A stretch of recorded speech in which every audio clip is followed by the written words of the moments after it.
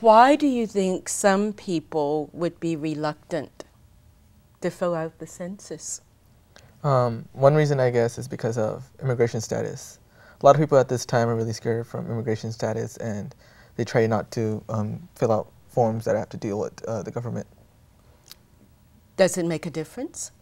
Not at all. In fact, the Census Bureau is protected under law, Title 13, where personal identifiable information is not to be shared. Now, who's going to believe that? Well, we are sworn in, actually. We are penalized with prison time of 5 years or $250,000. And they take it very seriously. Not even President Obama himself can see the information that's provided in the census. So when you say you're sworn in to what? For what purpose? We're sworn in to uphold the ethic code that we will not share any personal identifiable information whatsoever. I think also the most important thing about the census as well is, the ultimate purpose of the census is not to find out who you are and where you might be living. The purpose of the census is for political representation. So they want to find out how many people there are in one district in order to find out what your political voice will be for that area and how to redraw those district lines according to how people are moving and migrating from place to place. So it doesn't really have to do with that identifiable information. As people know, or as they learn more about the purpose of the actual census itself, the fears behind the census begin to dissolve.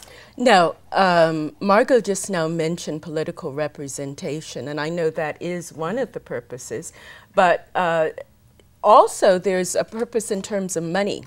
Yes. How money's going to be given out. So yes. I think one of the other most important purposes or values in the census is that $400 billion of federal funding is distributed based on the statistics that are gathered. So depending on who lives in a community, they need a certain type of services provided to that community. So the information that's gathered, like this is actually the largest statistical data gathering in the whole United States.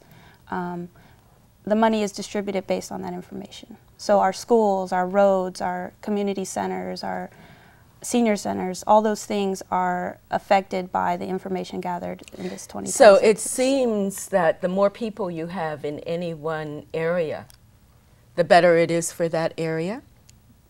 If money's going to be given out on the basis of the number of people, political representation is going to be given out on the basis of the number of people. Is that a correct assumption?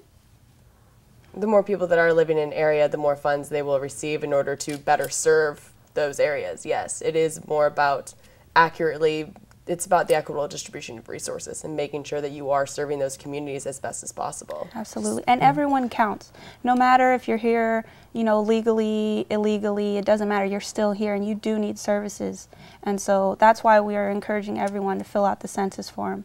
Whether you have a fear of government agencies, the information won't be shared with FBI, CIA, IRS, the county. No one gets that information. Do people believe you when you tell them that? I mean, have you all actively been involved in going from door to door to get people to sign up the forms? I think there still are worries and there still are fears. Mm-hmm. And it's definitely, it's hard for people to actually believe that this is information that is safe and secure, and it's only used for the purposes of the distribution of resources, funding, and actual resources themselves. So, it is more, again, just going back to the ultimate purpose of the census and making sure people know that this is, we've been doing this, and this is a cornerstone to our democracy, ultimately.